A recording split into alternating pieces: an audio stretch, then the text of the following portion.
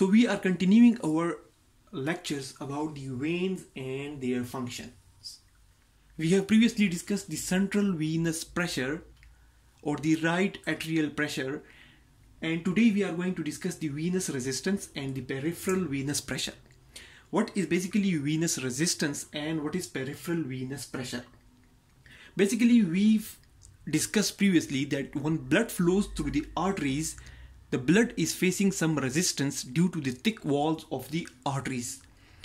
Similarly, when the blood flows through the veins, when the blood is flowing through the veins, this is also facing a little bit resistance, but the resistance is much lower than that of the arterial resistance, because the walls of the veins are very much thin. Now the large veins has almost zero resistance to the blood flow when distending. So most of the large veins, when they collect blood from the peripheries and they are bringing the blood towards the heart, it is having almost zero resistance. There is almost no resistance to the flow of blood in the veins, because only when the veins are distended. But most veins that enter the thorax are compressed at many points by the surrounding tissues.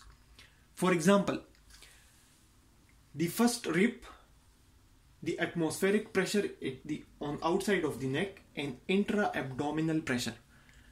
This is basically the thorax. This is the thorax here. And the blood entering the thorax, basically when it is entering through the veins, normally the veins is not having any resistance to the blood flow, but when the veins are entering the thorax, it is compressed from the outside. The veins are compressed from the outside at some point. So most importantly, the veins are compressed at first rib. These are the ribs. When the vein is passing above the first rib, it gets compressed here. Similarly, when veins bringing the blood from here, the atmospheric pressure may come here and it may collapse the veins and the blood flow may stop.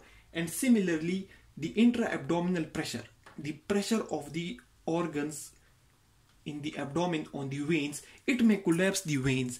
So these different kinds of pressure basically compress the veins at many points, due to which the veins develop some resistance. For these reasons, large vein offers some resistance to blood flow, and pressure in the peripheral small veins in a person lying down is +4 to +6 more than right atrial pressure. Normally the pressure in the right atrium is 0. But when the blood is coming in the veins, it is compressed at multiple points. It is compressed at the first rib, it may be compressed by the atmospheric pressure in the neck, it may be compressed by the abdominal organs. When the the veins get compressed by the intra-abdominal organs, the veins get compressed. So the veins have to, the pressure in the veins have to increase so that it can go through that compressed portion or the slit-like portion in the veins.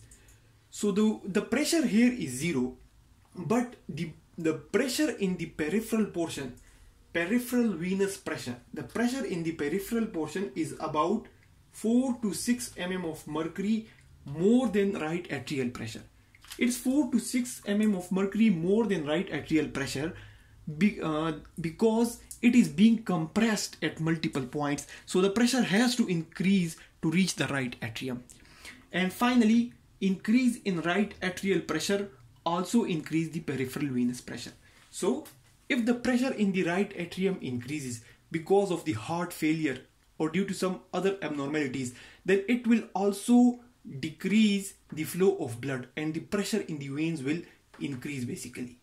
So normally the large veins has almost zero resistance, but the little bit resistance that the veins are offering, it may be due to the compression of the veins at the first rib and due to the compression of the veins due to atmospheric pressure in the neck, and it may be due to compression of the veins due to the abdominal viscera in the abdomen, and finally the atrial pressure may increase. The atrial pressure here may increase due to abnormalities in the pumping of the heart, which may increase the peripheral venous pressure.